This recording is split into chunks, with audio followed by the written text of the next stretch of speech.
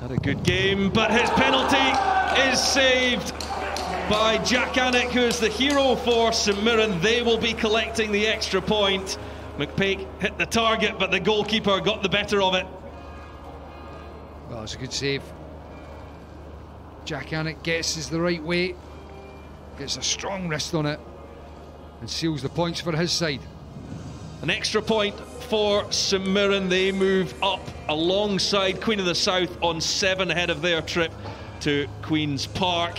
All to play for in Group G. St Mirren won, Morton won, and it's St Mirren who win it 6-5 on penalties.